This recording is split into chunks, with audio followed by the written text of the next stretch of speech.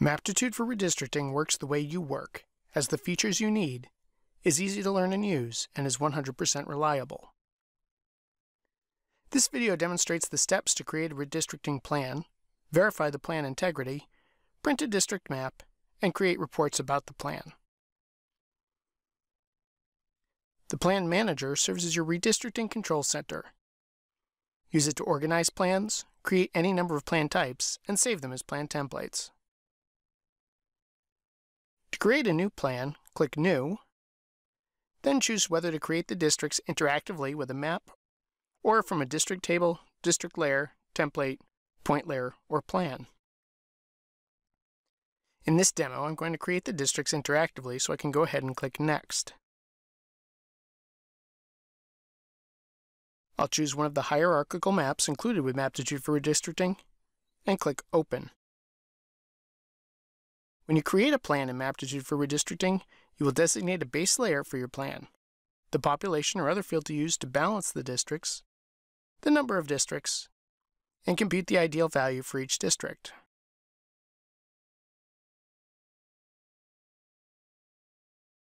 Click this button to add additional summary fields to the plan.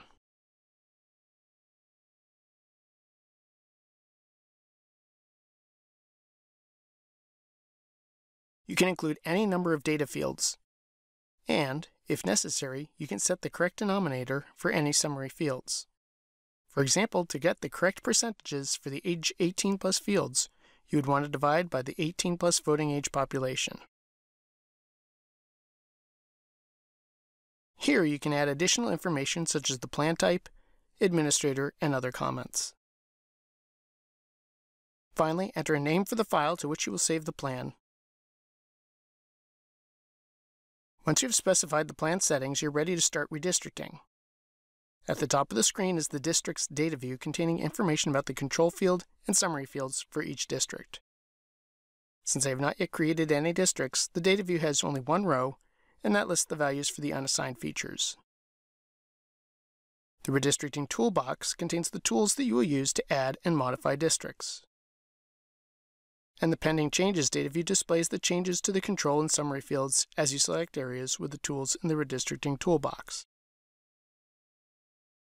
So, for example, I could start creating a new district by choosing New District as the target, and then use the selection layer to select the base layer census block features that I want to be in the new district. The Pending Changes data view shows the changes to the districts as you choose geographic features. So for example, here's the population in my district so far, and the percent deviation from the ideal value. Continue to add features until the ideal value is reached. When you get close, you may want to zoom in and add features at a smaller geographic level, such as voting districts, tracts, block groups, or even individual blocks.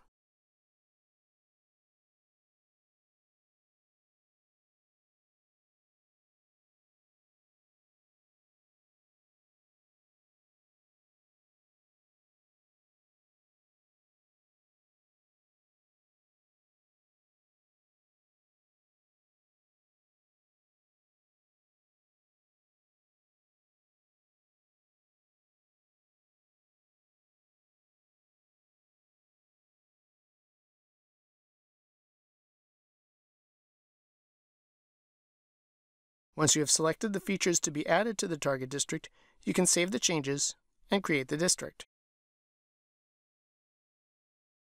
I missed this one block, so I'll go ahead and select it and save the change to add it to my District 1. I'll click this button to show the entire district in the map. Notice that the map shows the boundary of the new district, the label shows the district name and percent deviation, and the district's data view now shows the values for all the summary fields in that district.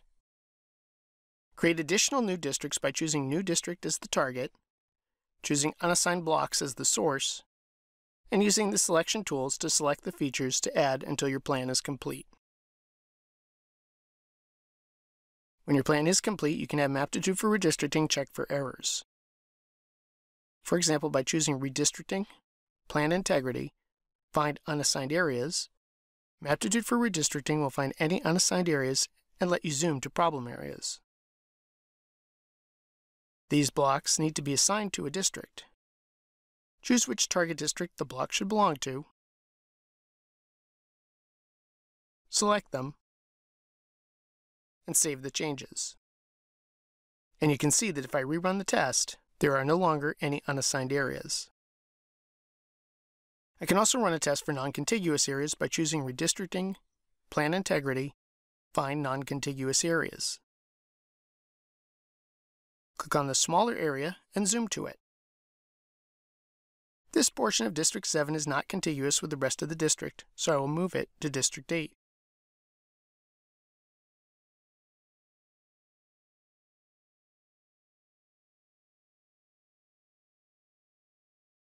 And again, if I refresh, you can see there are no longer any non-contiguous districts. Once your plan is complete, you can create layouts of the districts.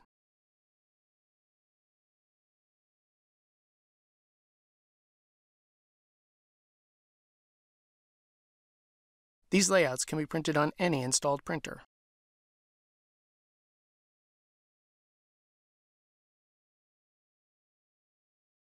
You can also create many reports about the plan, such as population summaries, measures of compactness, and partisan competitiveness reports.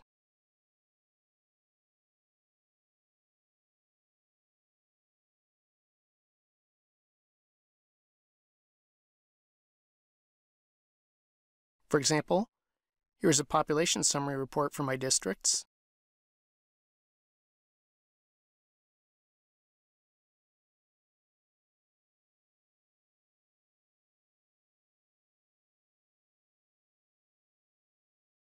And here is a measures of compactness report for my districts. To learn more about Maptitude for redistricting, please visit www.redistricting.com or www.caliper.com, or contact Caliper Sales at 617-527-4700.